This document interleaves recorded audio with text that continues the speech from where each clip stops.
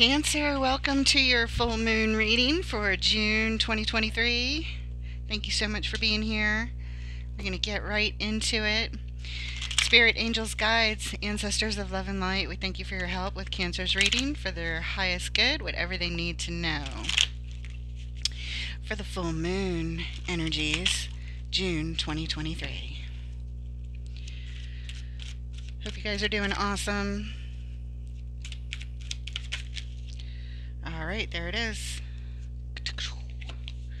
Seven of Cups. Choices. Options. Exploring those options. Arya. Followed by the King of Cups. Master of one's emotions. And the Ace of Cups.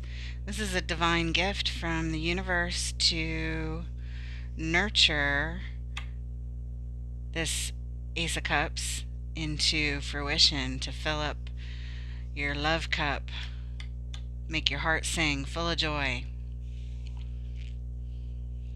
The overall energy of your full moon reading, the Six of Swords. You're on a journey. You have left something behind, and you're heading someplace new. Not there yet, though. You're on your journey. And the reason we're here, Nine of Wands. You are the wounded warrior. You've been hurt. Yep, you're hurt, you're wounded, you're taking a rest. You need to do some healing. It's like you feel like you got the wind knocked out of you, and you need to recoup. But you are determined to persevere. You're not dead. You're moving on. You're determined to persevere. That's what this card is all about. Determination. You're a warrior. All right. Got it.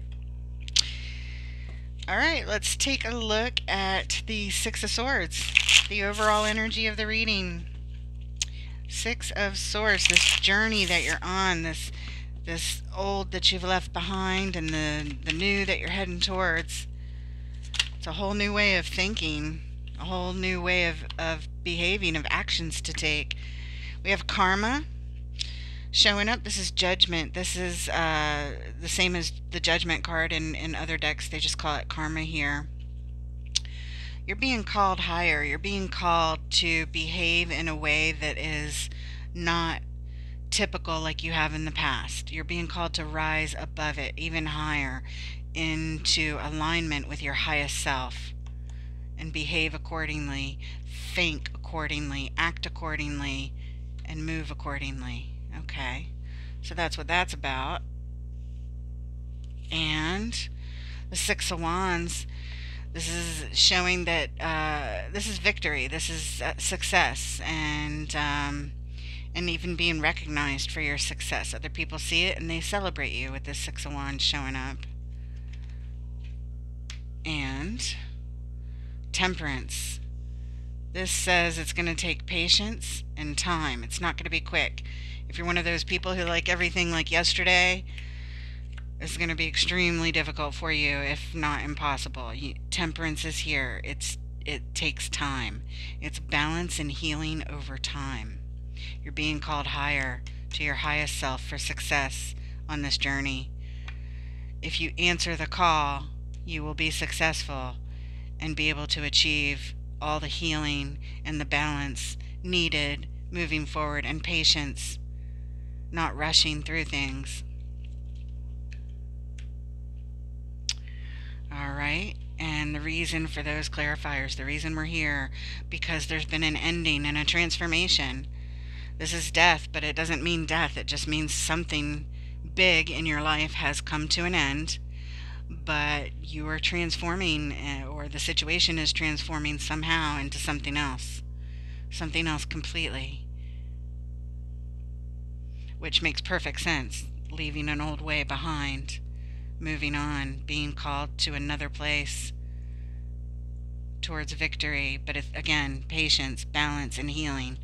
Major Arcana, the Karma card and the Temperance card. All right, let's take a look at your options over here. You're looking at your choices. You have many choices, many different ways you could go. What will you choose? What is the Seven of Cups doing here? What does Cancer need to know about the Seven of Cups, please? All cups, if you notice. Seven of Cups, King of Cups, Ace of Cups, right? Uh-oh. The devil just showed up.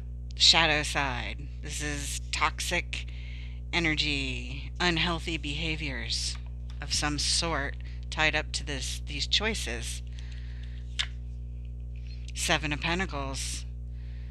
So you're assessing the situation, trying to figure things out, trying to figure out what choice to make.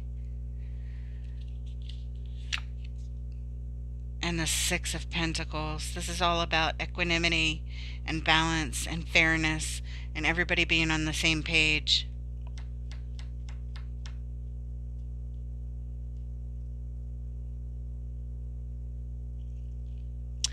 Okay, you know what it feels like here? It feels like these are three different things. They don't really relate to each other, except that they're all choices. You could go for fairness and equanimity, where everybody's on the same page in whatever choice you make and what you're looking for.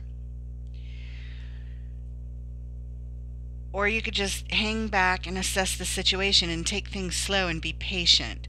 That Seven of Pentacles lines up with temperance, being patient. And the Six of Pentacles is a nice choice as well. Both of those I kind of like. But there's this other choice here. This could be anything. This devil, this shadow side card, this unhealthy behavior. This could be temptation, things that tempt you that you know aren't good for you. It could be anything, really, any kind of behavior that could be toxic or unhealthy in some way. It's just showing that you have multiple choices here, and but they're all different. They're just showing you some of the choices. Let's see what's on the bottom. Oh.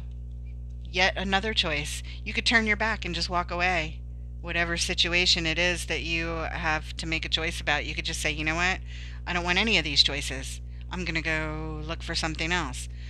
Maybe you answer the call to your highest self, because maybe the choices are, you don't really like what you're seeing, perhaps. So that's yet another choice. So I feel like this Seven of Cups, this multiple choice, it's just showing you that you have lots of different ways you could go. And this is basically saying you have free will. You have free will. You determine what the outcome is. Is it successful? You determine where you end up next. Will it be unhealthy? Will it be toxic? Will it be fair and balanced? Will everybody be on the same page? Will it really be equal? Or do you just hang back and assess the situation? Because you don't really want to rush things. You want to take your time. You want to see where the nurturing is needed to bring the harvest that you want. You put a lot of work into something.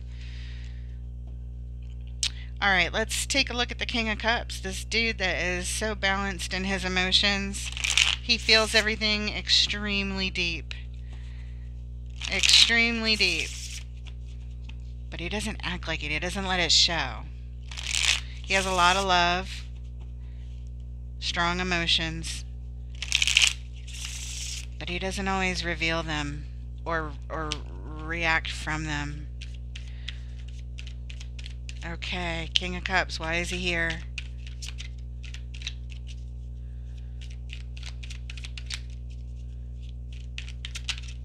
There it is. Wheel of Fortune. Things changed. Major Arcana. Things changed in a major way. And the Lovers. A big choice was made surrounding love. Something that's very important to your heart. A major choice, major change happened regarding it. Whether you made the change or somebody else made the change or fate stepped in and made the change. Either way, it was a huge change. Having to do with communing with more than one other person. Three of Cups. This is getting together in love, joy, good times, cocktails, whatever. Either way, it's usually a celebration, coming together in good times with more than just one other person. Usually, it doesn't have to be. But something changed here. Something major changed regarding this. And it is tied up to your heart. It is really important to you. The reason we're here. 8 of Swords. This is confusion. This is a mind tornado of confusion. This is feeling stuck, not knowing what to do next, not sure. You can't see what to do, and even if you could see what to do, you just would doubt it. It's very stuck energy. One confusing thought after another just running through your head. But nobody on the outside would know it because you show up as the King of Cups. Either that or that's your person. And again, sex on the card doesn't matter, male or female. But either way, the energies that are here says that something major changed here when it came to communing with this person that you wanted to be with. Major change happened.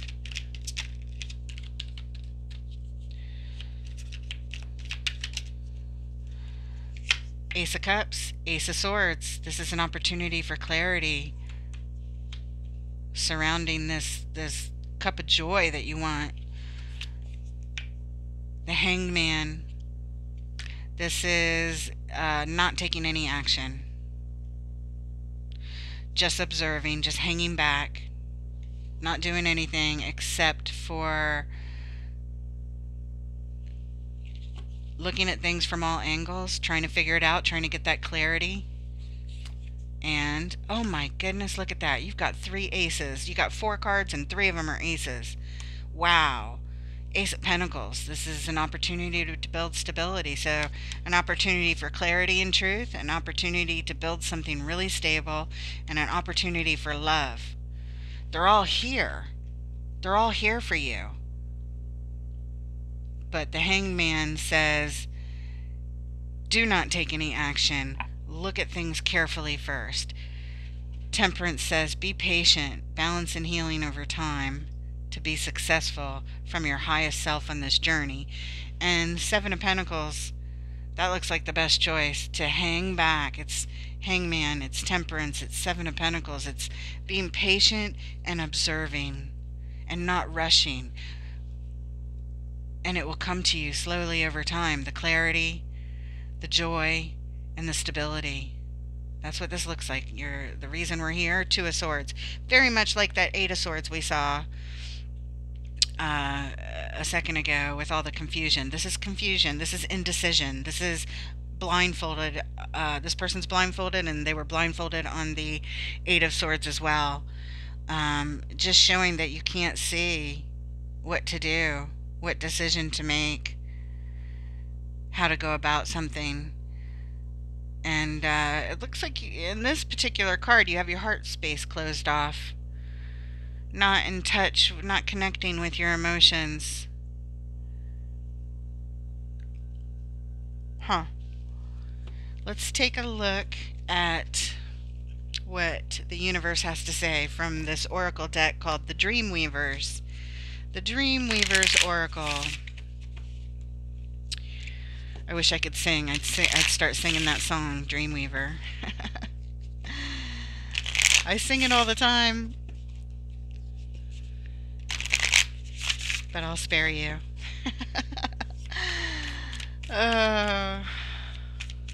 Universe, what say you? What advice do you have for our Cancerian friends for this full moon energy for June? What is going on? There it is. Card number 20. Stick around. There's a small something for me to read for you. And it says on the card, what the winter spirits know. Oh, that's neat. The essential meaning, obstacles that are divinely timed, the season of rest, slowing down to regroup. Yes! Slowing down, not rushing it, being patient, taking the time, assessing, hanging back. Don't take any action. Alright, let's see what it says. Obstacles are placed in our path for a purpose, to slow us down. If you encounter ice, you need to proceed with caution. If you encounter a no, maybe a yes will come from a new source. If you encounter a mountain, you need time to figure out whether you should climb it, walk around it, dig a tunnel through it, or choose another path altogether. Look, the choices. There's many choices, right? Regardless of the form the obstacle takes, the winter spirits know that sometimes you need to put something on ice until a better time. Yes, hang back, don't take action. If something isn't working right now, trust that it's not meant to, at least not yet. What the winter spirits know is that the season of slowing down to contemplate and dream is upon you now. Take advantage of this time to regroup, rethink your choices, and make a plan. Only after you've rested and surrendered will you receive the wisdom that heralds the time of regeneration and rebirth. And who knows, perhaps the obstacles in your path you've been planning for may have melted away by then. Very good. I hope it helps. That's your full moon reading for the month of June, guys. Take care. Until next time. Like and subscribe.